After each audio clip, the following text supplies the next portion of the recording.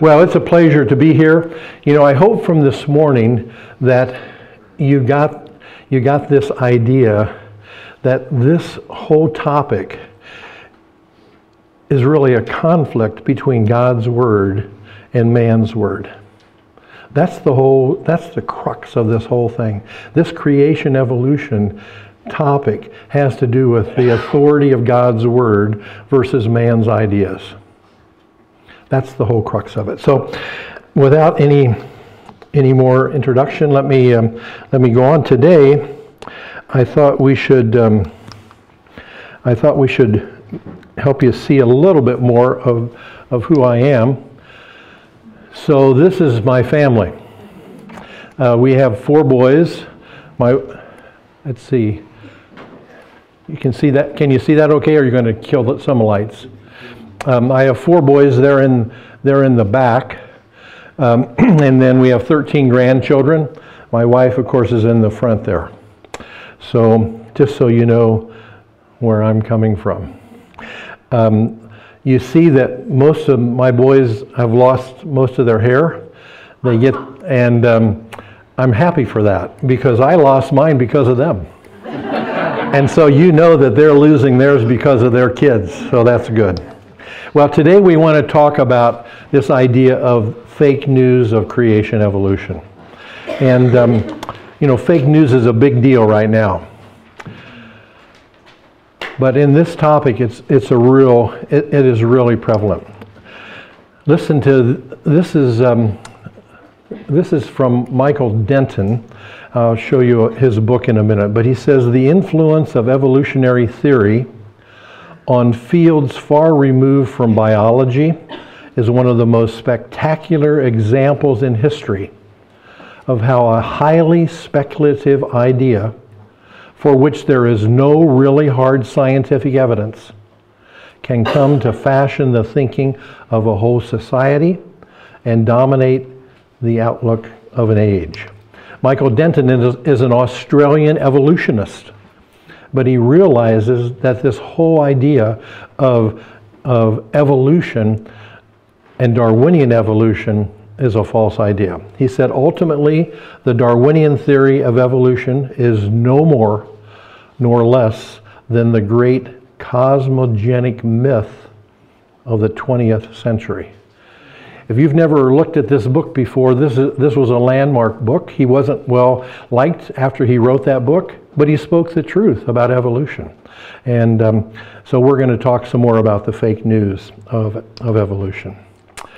This is from a high school textbook, a biology book, and look what it says. It says, fossils offer the most direct evidence that evolution takes place. Then he makes a true statement, and he says, fossils therefore provide an actual record of Earth's past life forms. That is true. And then he ends this little passage with another falsehood when he says, change over time, evolution, can be seen in the fossil record. Well, this is what we want to look at. Is this true? And I think I hope to help you look at this a little bit more as the afternoon goes on. So what we want to start out with is to say, how do we know the truth? And so let's just take a simple example. Which came first, the chicken or the egg? You know, you say, come on. Well, that's the question, chicken or the egg? And there's 2 different views on that. Evolution would say the egg came first. Creation would say the chicken came first. This is really pretty simple, but let's just go through it for a minute. Evolution says the egg came first. Why do they say that? Well, they say that because the egg came from a dinosaur. The dinosaur laid an egg. That egg turned into a bird, which is a chicken. But what came from the dinosaur came from a reptile. The reptile came from an amphibian. An amphibian came from a fish. A fish came from an invertebrate, meaning an animal without a backbone. An invertebrate came from algae. Algae came from chemicals. Chemicals came from the Big Bang. And the Big Bang came from nothing. Now that's how you get to the egg in an evolutionary standpoint. We'll look at this a little bit more. What does creation say? Well, creation says the chicken came first. And what do we base that? We say it comes from the Bible. It comes from the Bible, which is authoritative, it's inerrant, and it was an eyewitness account. Now, who was present on day 1? God. Only God was present. Who was present on day 5? That's when chickens were made. Only God. But still, God gave that eyewitness account. He was there. He knew what he did. And he gave that account to Adam, who wrote it down. Genesis 1 says, before there was anything, there was God. And God spoke, and then everything came into existence. And on day 5, it says he made most of the birds? No. He says he made all the birds, and he said you need to reproduce after your kind. I don't even have a slide about this, but this is such an important concept. If you need one little thing that will help you refute this idea of evolution, meaning change over time, you need to remember this phrase, after its kind. That phrase is repeated 10 times in Genesis chapter 1. Now, I had 4 boys, and I can tell you that I never told them something 10 times. By the time it got to the 3rd time, their bottoms were starting to roast. So I don't know what would have happened if I would have said it 10 times, but God said, reproduce after your kind. That means you can't change into another kind. Reproduce after your kind. That's what God said. I think he wanted us to get the message that change over time is not possible. Evolution is not possible. You can't change a kind into another kind. That does not happen. Okay, so creation would say the chickens were fully formed, they were reproduced after their kind. So how do we know the truth? How do we know from those 2 ideas, evolution or creation, how do we determine the truth of this? Well, we can define truth as a conformity to fact or actuality. Now don't check out here with me. This is not going to be hard, okay? Conformity to fact or actuality. So how do you judge that? Well, you can do 2 things. You can run experiments, and that would be called operational science, when I go to the laboratory and I try to duplicate something. And that's the whole basis for science, being able to reproduce things. If I write an article, no one's going to accept that on the basis of me writing that article. It's going to have to be reproduced by other people to show that it's really true. So you run experiments, and those experiments have to be able to be reproducible. So that's one way that you can determine truth. The other way is to check the record. So you look at a historical record and you see what's happened in the past. So you look at historical science. Well, what's historical science? Well, you try to apply those 2 things, historical or operational science, to this question. Operational science doesn't work. You cannot go back to the beginning. So there's no way to run an experiment at the beginning to test whether the egg or the chicken came first. Can't do it. So operational science doesn't apply there. What about historical science? Well, this is really interesting. Don't get caught on this. The fossil record is one way that you can look at historical science. But the fossil record of chickens and eggs doesn't help us, because they're both found in the same layer. We can't tell which came first. It's historical science, but we can't tell from that. So we have to go to a written record. And in that case, the written record of that, an eyewitness account, says the Bible says that chickens came first. So chicken wins. All of you who like eggs, scramble them up, but the chicken came first. So what then, with this, keeping this example in mind, what then is the truth about creation evolution? Neither creation or evolution can be proven scientifically, operationally, scientifically, because they're both faith statements. They're based on certain assumptions of faith. Evolution says, I believe that nothing can make something. Creationists would say, we have a written record that's reliable, that we can count on, that is the basis for how we think about these things. So in order to understand and try to sort this out and see what is truth, we have to go and we say, let's look at the facts, and see where they best line up with creation or evolution. So this is what we're going to do. We're going to look at these areas. We're going to look at science laws, and we're going to look at three laws: the law of cause and effect, we're going to look at biogenesis, and we're going to look at the law of thermodynamics.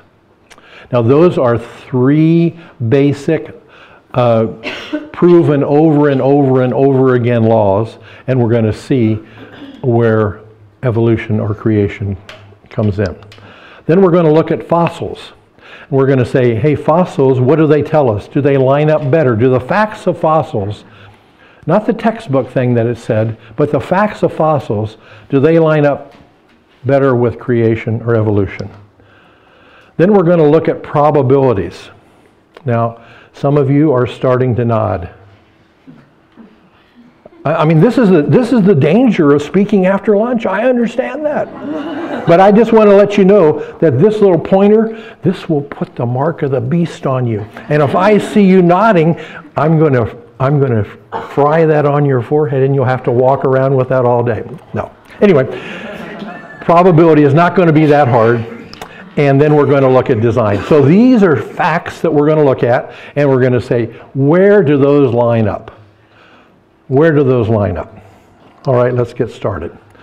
The law of cause and effect. Well, the law of cause and effect states that for every material effect, there must be an adequate cause that existed before the effect. Well, for instance, when you think of the effect of the tsunami hitting land, you see this huge wave that caused tremendous devastation over in Indonesia. Well, what was the cause of that? There had to be an adequate cause for this effect to be seen. It wasn't a frog jumping in the edge of the ocean. That's not an adequate cause for that effect.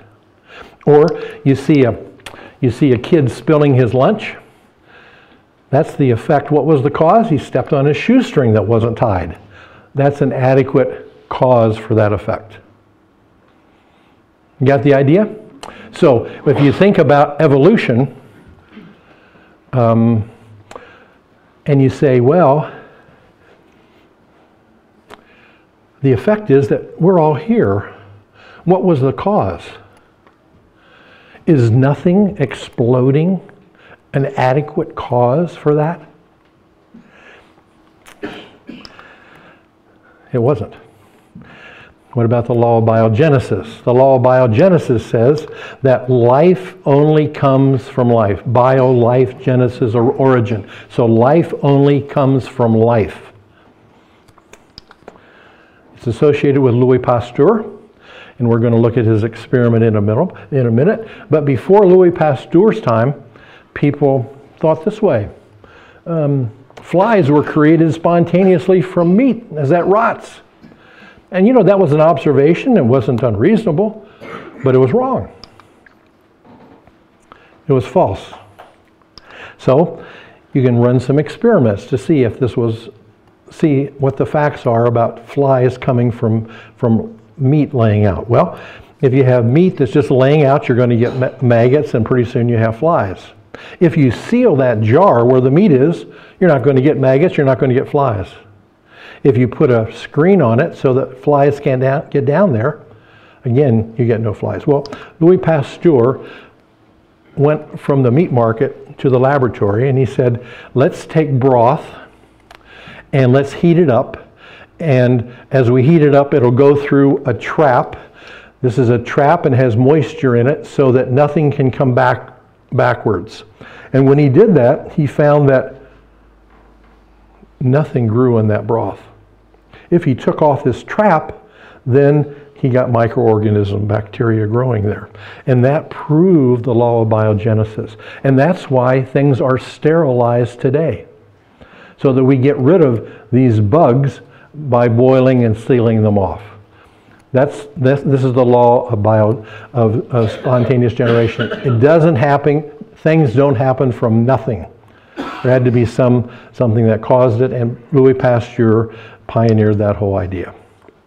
Hebrews 11:3 says this: by faith we understand that the universe was formed at God's command, so that what is seen was not made out of what was visible. Have you ever thought about this verse? This is a verse that said God spoke things into existence. There was nothing before this. There was no material things, and he spoke. And Genesis 1 outlines the sequence in which he spoke that brought everything into existence. Hebrews 3 says you don't get something from nothing apart from God. It can't happen. It doesn't happen spontaneously. All right, let's look at this third law, the law of thermodynamics. Thermodynamics, basically the first law, there are two laws that we're going to look at. The first law says that energy cannot be created or destroyed. It's also called the law of conservation of energy. It means that if you start with a certain amount of energy, you can change it, but you're going to have that same amount of energy afterwards. So it means if I go out to build a fire and I put logs on it and I burn those, the energy that's in those logs is going to be the same amount of energy when that log is gone, because I've gotten heat off of it. And that's the basic idea. That's the first law of thermodynamics. It's also called the law of conservation of energy. Never been shown to be untrue. Always been shown to be true. It says that you can change energy from one kind of energy to another. You can drop a weight and turn some paddles in water and heat that water up, but that amount of energy is always going to be the same. Never going to change. That means in order to start something, you had to have something or someone that was able to instill energy. It doesn't come from nothing. Evolution says it came from nothing and it exploded and you got everything. That's contrary to the first law of thermodynamics. But the Bible says God spoke, that was the energy, and he energized this whole universe and has been constant since then. Now, that law is used in conjunction with the second law of thermodynamics. The second law of thermodynamics says that useful energy decreases with time.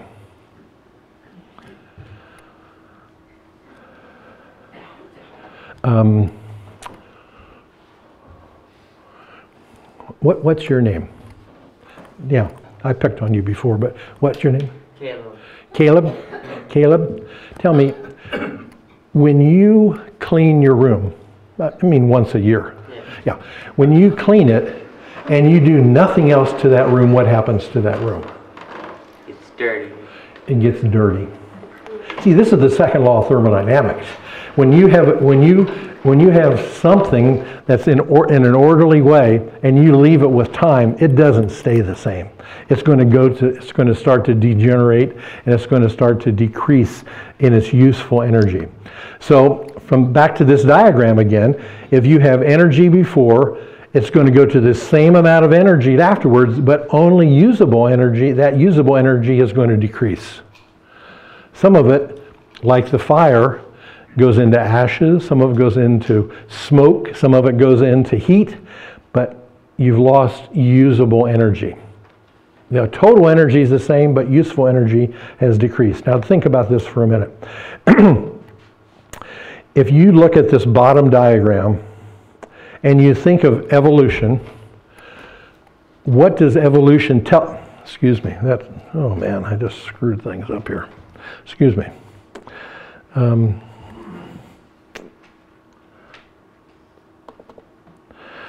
All right, I'm sorry. Let's see what we can do.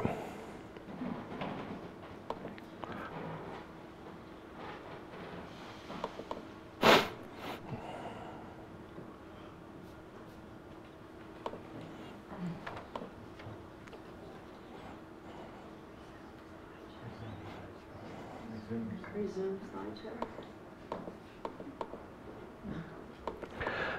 Hang in with me. We'll get there in just a second.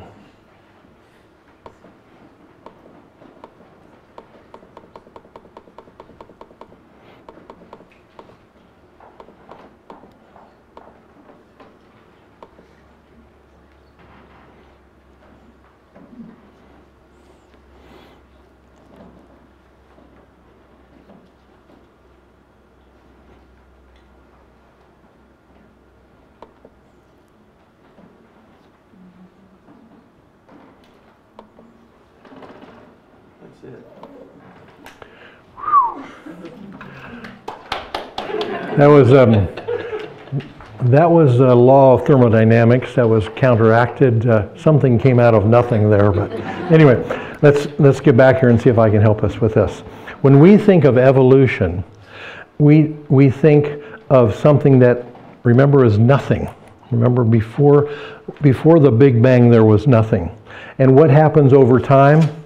Over time, energy and orderliness increases.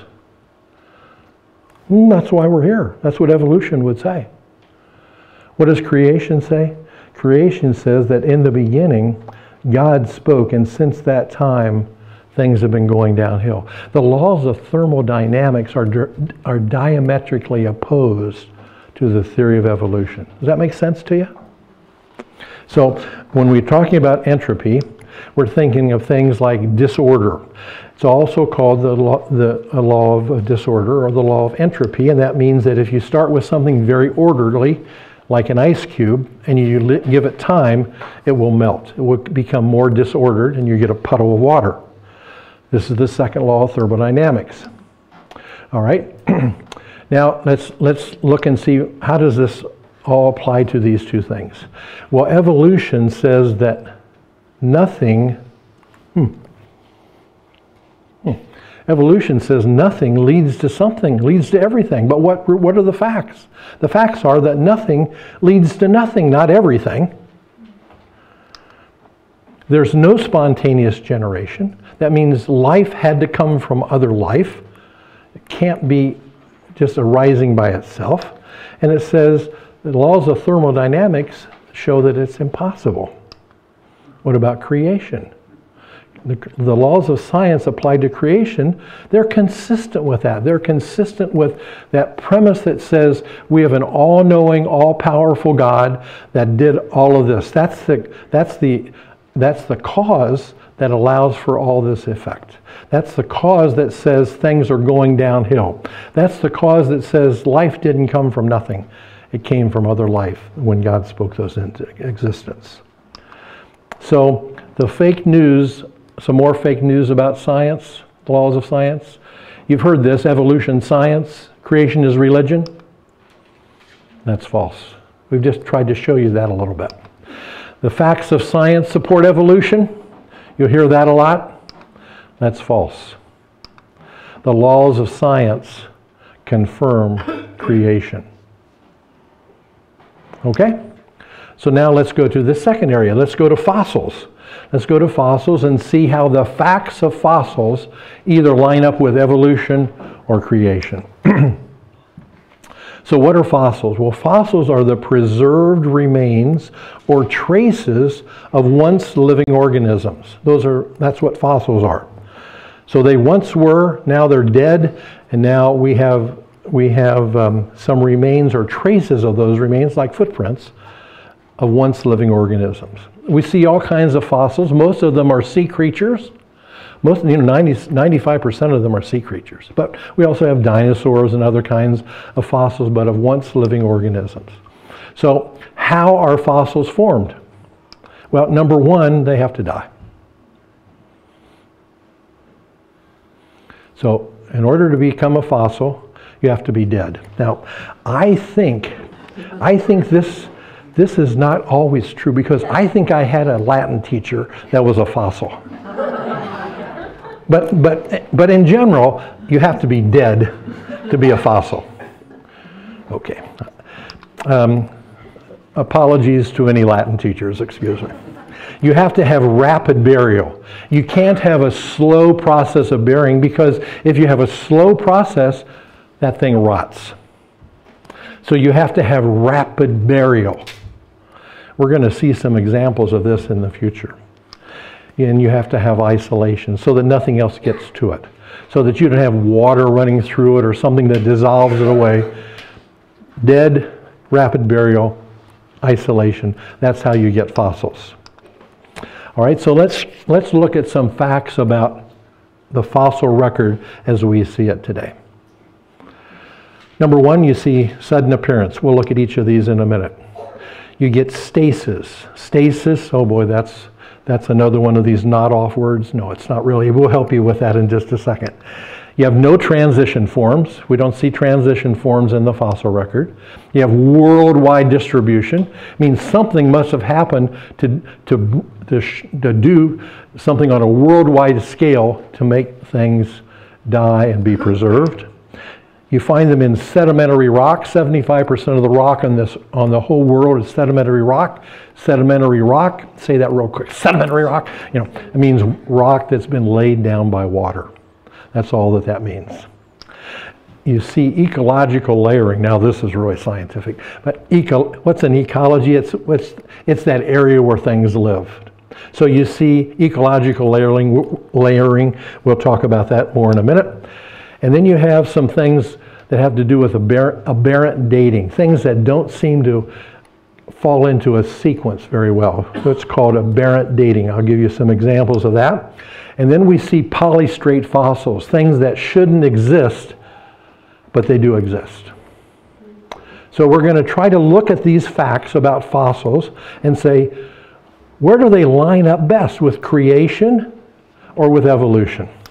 All right, let's get started. So what we see is sudden appearance of the fossils. If you look at a diagram of fossils, forget about the ages. This is just meant to show you that there is a place down at the bottom here, it's on the rug, but down here where there aren't any fossils. So all of a sudden, if you go digging down in the earth, you will find different layers and different fossils, but you come to a point where there are no more fossils. And that area where they start is called the Cambrian explosion. And all of a sudden there's gobs and gobs of fossils. Something happened that allowed all these fossils to come about. They weren't there before, and then all of a sudden you see them. So that's called the Cambrian explosion. So you see, this is what you see in the fossil record. Doesn't matter who it is, where it is, this is what you'll see. The Cambrian explosion. No fossils below that area, and then all of a sudden all kinds of fossils. Remember I said stasis? What does stasis mean? Stasis, don't get yourself nodding off. Is that hand that's best for your head to rest on that hand?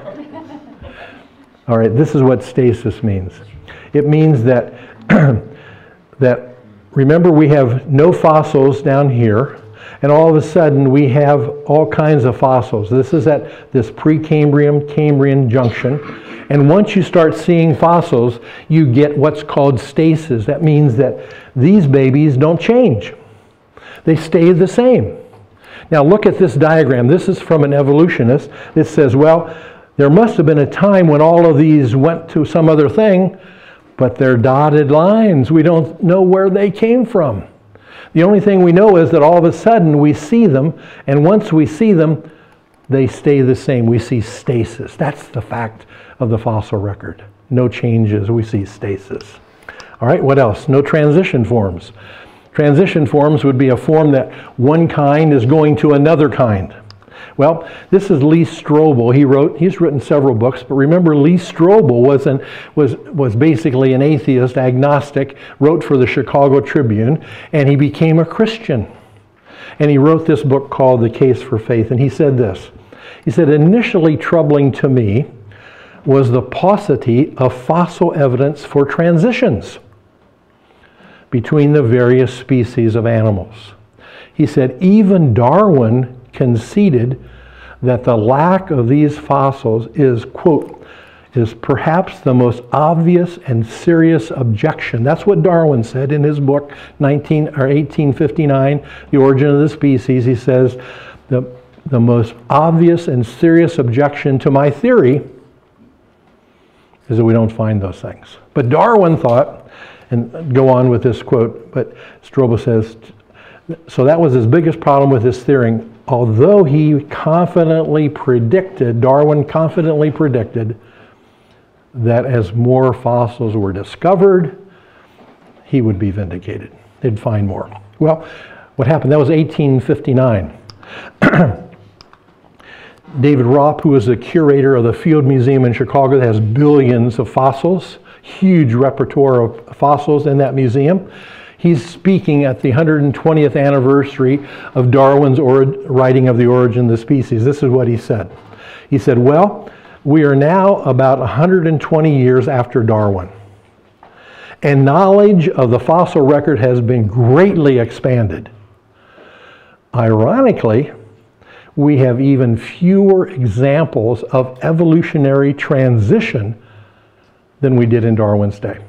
This hope that Darwin had, that give me enough time and we'll see all these transitions, Ropp says, we're 120 years later, we've got billions of fossils, and we've got fewer examples of transitions formed than we ever did. It turns out there are no unquestionable transition forms in the fossil record. None, zero. And Ropp was referring to the horse series that used to be held up as a great series of transitions from one kind to another. Turned out to be false. So, no transition forms. What about worldwide distribution? We see fossils all over the place, all over all the continents, on islands, all over the world. Something happened rapidly to bury and isolate fossils. At Answers in Genesis, we like to say, we've got some Australians there, and they have a certain way of saying stuff. And so Ken's fond of saying, we have billions of dead things buried in rock layers, laid down by water all over the earth. That's a good saying. That's what fossils are. Billions of dead things buried in sedimentary rock layers, laid down by water, and they're all over the earth. Okay. Sedimentary rock, where do we find it? We find it in the Grand Canyon. We find it in Britain. We find it in Africa. We find it in Australia. It's all over the place. All right, let's look at this idea. Ecological layering. Remember I told you we're going to get to that word in a minute? Ecological layering just means that things tend to be buried where they lived. So that means that if you look at seashells or things that lived on the bottom of the ocean, you'd expect to see them buried at the bottom. If you had birds, you wouldn't expect them to be buried first, because they were able to fly and they would have been buried later on. That's ecological layering. Andrew Snelling, a geologist at Answers in Genesis, says this.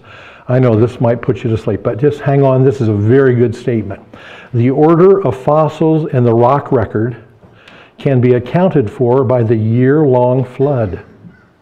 As a result of the pre-flood biogeography, that means where things lived before, and ecological zonation, that means where they were in the water when the waters came. So the early burial of marine creatures like seashells, and later on fish. Fish are not all bottoms. You might see them a little bit higher up. And moving water, how that sorts things out, and the behavior of things, whether they could fly, swim, flee, all of those things is what we see with this ecological layering. That is better explained by the flood of Noah. So if you go back to this example again, you'll see things in different layers, and that's dependent upon where they're buried. And the things that you'd expect to be at the bottom are at the bottom. Things that you might expect not to be at the bottom, well, they're not there.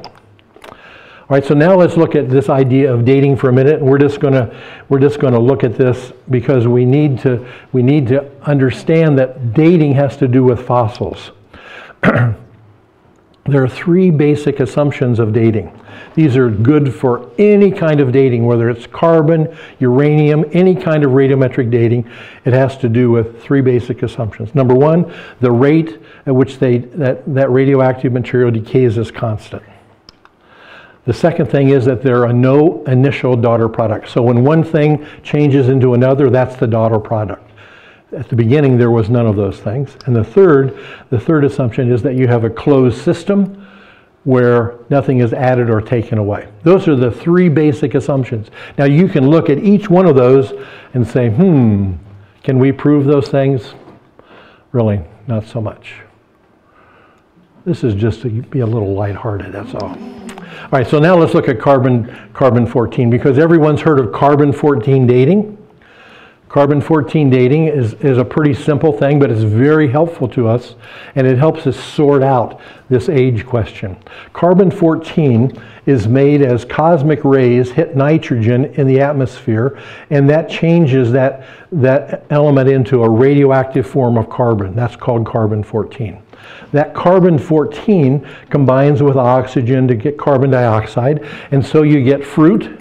You get plants using carbon dioxide to make their fruit, and so we eat the fruit, we eat the plants, the cows eat it, we drink the milk. So lo and behold, what happens is that we get carbon-14 in our system. Every living system has a ratio of carbon-14 to carbon-12. As long as I'm living, as long as we're living, we will have a rate of carbon-14 coming in, and that rate will be balanced by how it's decaying. But once we die, we have no more carbon-14 coming in. We're not taking in any more carbon-14. And so as things die, then you start to lose carbon-14, but you don't have any increase in that. So that means this little diagram will help you. When something is at the time of death, you have a mixture of carbon-12 and carbon-14. Those carbons work the same. You don't just get certain things working with carbon-14 versus carbon-12. Carbon's carbon. It doesn't matter whether it's radioactive or not. So when you die, you have a certain ratio of these two things. And as time goes on, more of this carbon-14 decays because it's radioactive and it decays away, but the amount of carbon-12 remains the same. So what that means is that you can look at a ratio of carbon-12 to carbon-14, and you can get an idea of how long things have been dead. And you might think, well, it's 1-to-1. No, it's not 1-to-1. Like the amount of carbon-12 is 1 trillion times more than what we have of carbon-14. So all of you have carbon-14. You didn't know did you know you were radioactive? Yeah, you are. Anyway, so, but it's a very small amount. It's a very small amount. And after you die, you'll start to lose that. And you lose it at a rate, remember we said that rate is pretty constant, not perfect, but pretty constant. So for carbon-14, the half-life, meaning how long it takes for half of that carbon-14 to change, to disappear, is 5,700 years.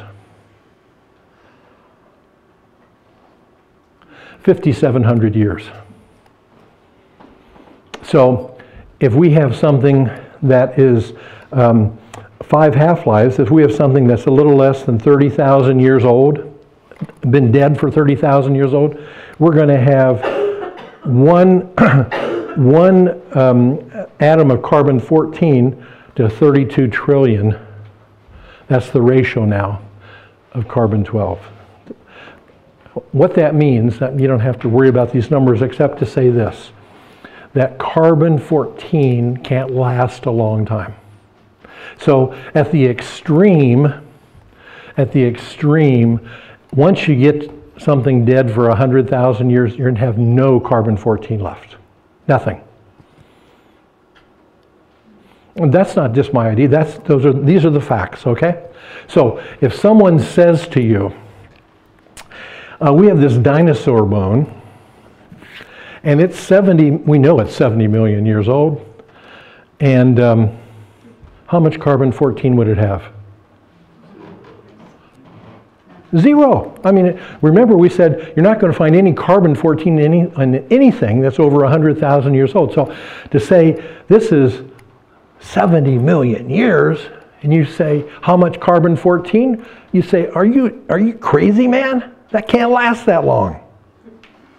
Well, and you say, well, what about other things like coal and oil and other things that once came from living things that have carbon in them? What happens if we date those things? Remember, those are hundreds of millions of years old. What about that thing that shines on your finger, ladies? That diamond. How old is that? Well, De Beers, the diamond people would say billions of years ago, when these fabulous rocks were formed in the internal furnace of the earth, then volcanic action pushed them toward the center.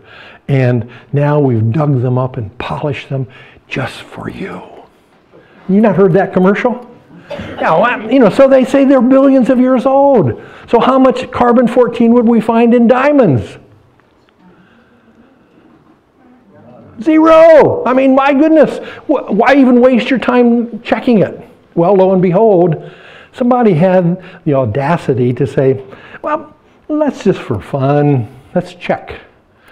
And so what we find is, and the creationists have done this not in their own laboratories, but in evolutionary laboratories. They've taken and ground up diamonds, and lo and behold, they carbon-14 date for around 6,000 years.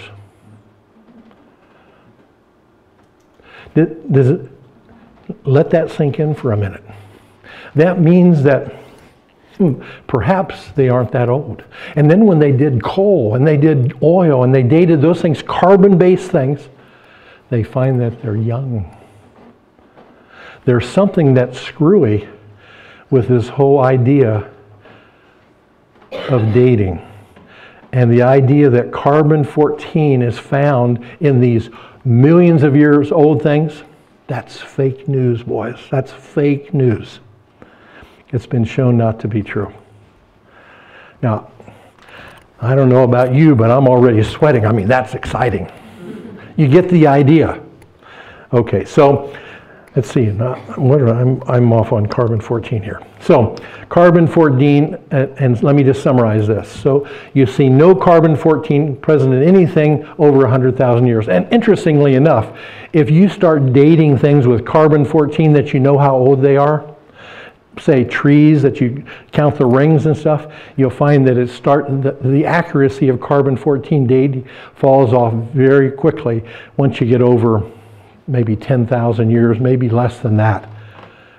You get those higher dates, it's impossible. So if anyone ever tells you that dinosaur fossil was dated to 75 million or 70 million years ago because of carbon-14, chalk them off. They don't know what they're telling you. They're pulling the wool over your eyes. That's fake news.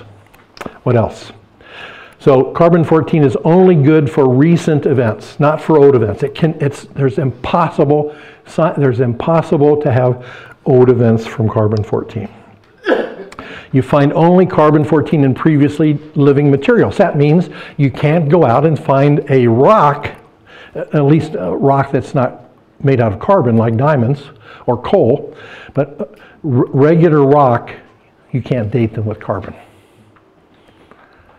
How do they date living things and rocks? They don't date them by carbon-14 of those specimens. They date them by the age of the rock. And that's an assumption from evolution.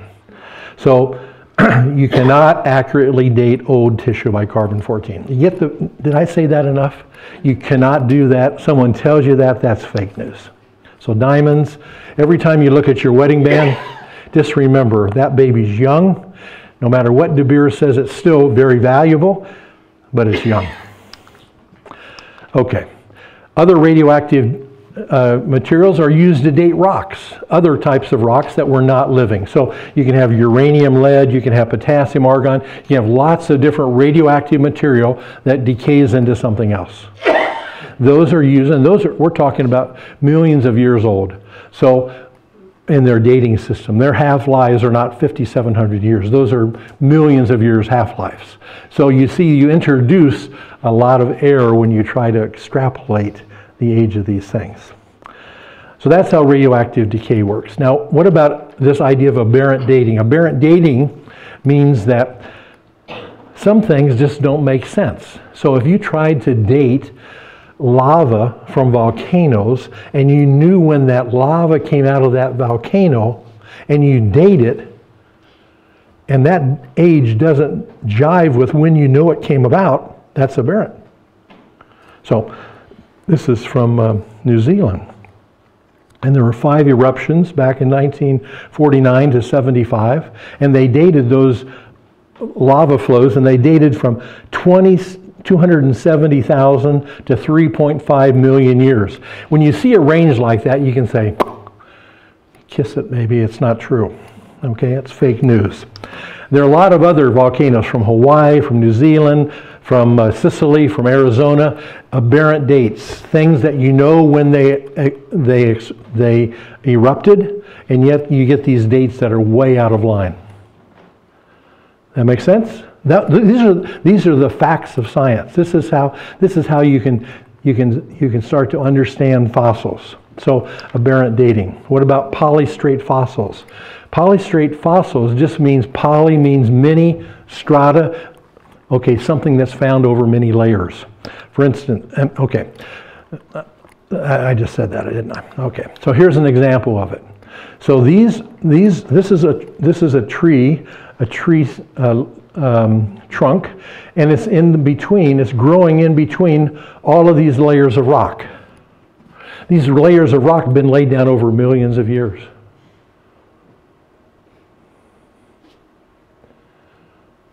Does that jive with anything? I mean, remember, how could something like this tree exist for millions of years through all these layers and still be there? I mean, we see this other places. We see them in Germany, we see them in Tennessee, we see them up in Canada. We see polystrate fossils. These usually they're trees, but going through millions of years of different layers of strata. Impossible. You understand what I'm saying? It's not possible. Polystrate fossils said there's something wrong with this evolutionary scenario. Well, maybe those babies weren't laid down over millions of years. Could that make sense? Maybe this tree was growing and had all this sediment laid down, and as Andrew Snelling said, as you start flowing sediment, water-laden rock through things, they layer. Well, we had an example of that at Mount St. Helens.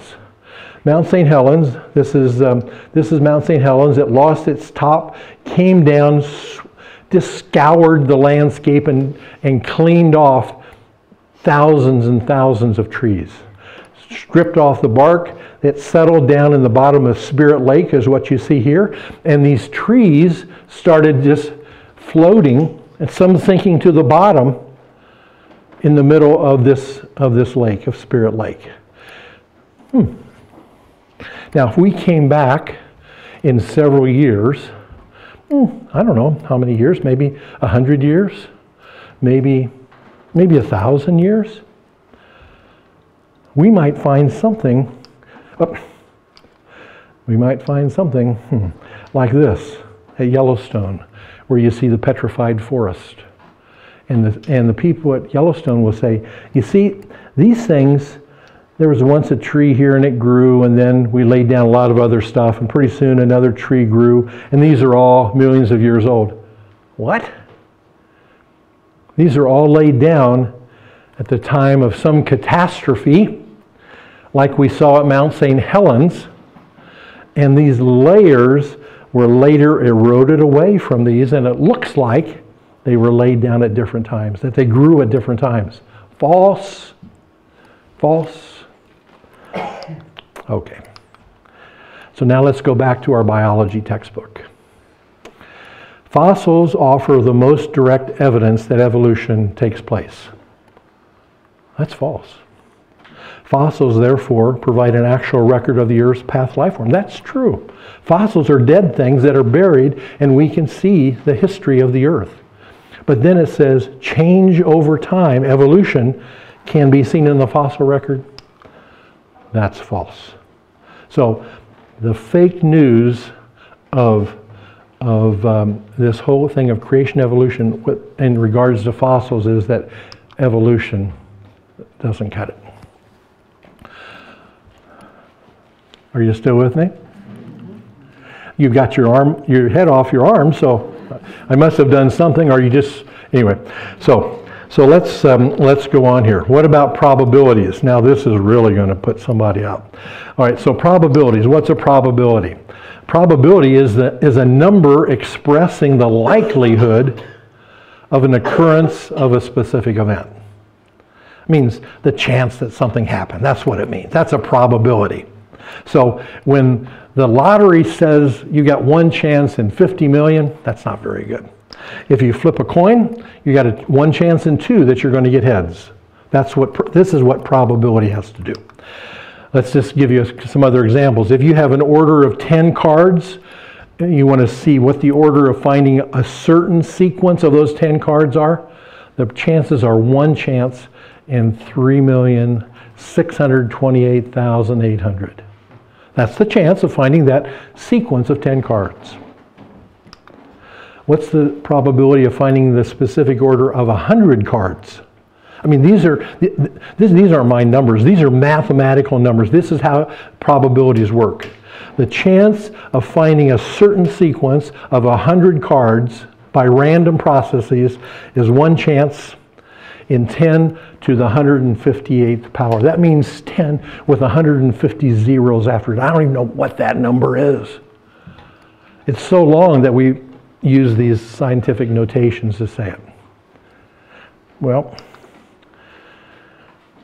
you need to remember that mathematicians will tell you the odds of 1 in 10 to the 50th is impossible. It's considered impossible. So the chances of getting 10 cards or 100 cards in a certain sequence, it's impossible. So look at the information in a single cell. In a single cell, there is the information in that single cell, in this, something you can't even see except under the microscope. It has the information of about 1 million pages of the encyclopedia. That's the information in one cell. So what are the chances that a cell was originated by accidental chance processing? The number is 10 to the 78,436th power. That means 10 with that many zeros after it. Anybody know that number? It's way more than impossible. I mean, you got to be a fool to think this way. And that's being kind. Julian Huxley, who was an evolutionist, said that the chance of a horse evolving is one chance in 10 to the 3 millionth power. Richard Dawkins, who's perhaps one of the foremost evolutionists of our day, says this: the more statistically improbable a thing is, the less we can believe that it just happened by blind chance. Superficially, I get that word, superficially, the obvious alternative to chance is an intelligent designer. What? This is coming from an evolutionist. But he puts a little caveat in there. He says, well, superficially, that's the case. But is it really true? Well, mathematicians are not friends of evolutionists, I can tell you. When you go to an evolutionary conference, you won't find mathematicians asked to speak at those conferences, because the probabilities, the numbers of those things make evolution impossible. So the numbers, this idea that the numbers, the probabilities support evolution, that's false. Okay, let's look at one more thing. We're just about done here. The one more thing, let's look at design. What is design? What do the facts of design tell us? Well, design, the definition of design is an intelligent plan for creating. That's what design is. Charles Darwin, in his book back in 1859, said this.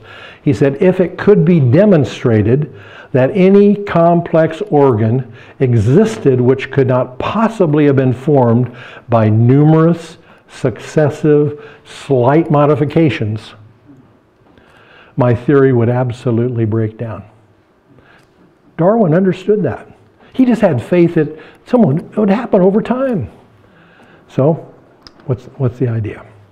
Well, if you look at the Golden Gate Bridge, would anybody in their right mind say that that just happened over time and chance?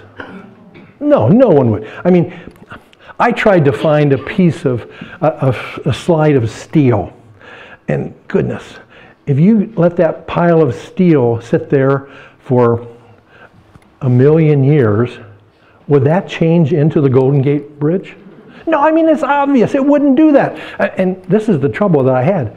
The ding-dong steel, that's been orderly stacked. I mean, goodness, everyone thinks of order, and somebody did it. Somebody did that, and somebody that did that was a pretty smart boy or girl. But they were pretty smart that did that. It didn't happen by chance. Everyone can see that. What about space? When we look at space and we see all the stars and we see these galaxies and we see beauty, but we see orderliness. Why do you think we send rockets up to the moon or to distant stars or to Mars or these different places? We do that because things are orderly. They follow laws. We can know that when we do certain things, it's going to happen because, my goodness, it looks like it's designed. It's not some random process. Space isn't some random process. It's a completely orderly event. But evolutionists would say, oh, it just blew up. Nothing blew up, and all of a sudden, we have everything that we see in the sky. And they coalesced over time. And come on, get a life here. This is craziness. What about living things? When you look at a peacock's tail, does that look like random things that happen? That looks like there's something in that peacock's genetic makeup that would put orderliness and beauty and design into that tail. What about this? Maybe you've seen this picture before. The surgeon is operating on an unborn baby in utero. And as he's doing that, he has his hand there, and that child grasps his fingers. It doesn't show up very much. This is the baby's hands grasping the surgeon. You tell me that's a chance type thing? You tell me that those things are chance? This is design. This is exquisite. This is exquisite design. What about chemistry and physics? When you look at the DNA molecule, would anyone in their right mind tell you that that's a chance happening of chemicals? I mean, this is an orderly thing that has so much information in it that we're marveling at it. Design in chemistry speaks for a designer. How about an atom? Do you ever think about the structure of an atom? It's exquisitely designed. It's not random things. It follows certain laws. Design implies a designer. Michael Behe, who is, he's a Catholic boy. He wrote this book called Darwin's Black Box. It's, again, one of these very important books that creationists need to read. And he said, we need to look at this idea of irreducible complexity. And he gives the example of a mousetrap. He says, this thing is irreducibly complex. If you get rid of any one of these 5 components, you don't have a mousetrap. You got it? That's irreducibly complex. That didn't happen by chance. You can't get all those 5 things to happen by chance. Irreducible complexity says there's a designer there. And that designer knew what he was doing. Well, as we've gotten more sophisticated and can look at that little hair type thing on the back of a cell that's called a flagella, when we look at that, we find it's not just a little hair on the thing that's sticking out. We find that it's an unbelievably complex motor that's powered by hydrogen or sodium ions. This is irreducible complexity. Those things don't happen by chance. So, let's summarize things. Richard Hoyle, who's a pretty famous guy, said, the chance that higher life forms have emerged in this way, meaning evolution, is comparable with the chance that a tornado would sweep through a junkyard and that might result in a 747 being produced. He's not a creationist, but he says this idea of design shouts out for a designer. Design implies a designer. Okay, so design in nature, this is how the evolutionists would say. They'd say, well, it's just apparent, it's not real. Are those examples to you? They're apparent, all right, but they're more than apparent. You can't just discount that because you think, oh, well, we just happen to be here, so we must have happened by chance. That's a philosophy. It has nothing to do with science. It has nothing to do with the facts that we've seen. That idea is false. The idea that this is just apparent, it's really not real design, that's false. Okay, so where does all this lead us? It leads us to this. It leads us to God's Word is an authoritative, inerrant account of truth for science, for history, for salvation.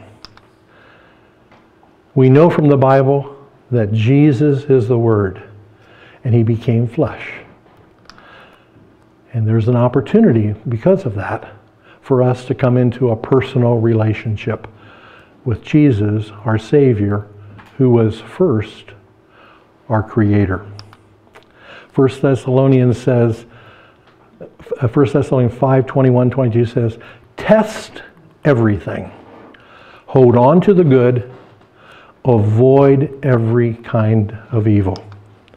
John 14:6 says, Jesus answered and said, I am the way and the truth and the life. No one comes to the Father except through me. There's a lot of fake news out there about creation evolution. But we can be sure that God's Word is completely trustworthy and that it holds the true answers to life's questions. Oh, by the way, true science is on the creation side of the equation. Praise the Lord. Okay. Thank you for your attention. You didn't fall asleep. You did pretty well. Proud of you. And tomorrow tomorrow in the morning, we're going to talk about the flood of evidence. So if you want to read Genesis 6 through 9, that might be a good thing to do in the midst of writing your paper tonight on Paul and Peter. Just one little, we need to make a plug here. These, the publisher of this book, what's the name of that? Bruce Malone. Yeah, Bruce Malone is his name, and he wrote this book, and it's called Have You Considered? Have You Considered? It's a daily devotional book.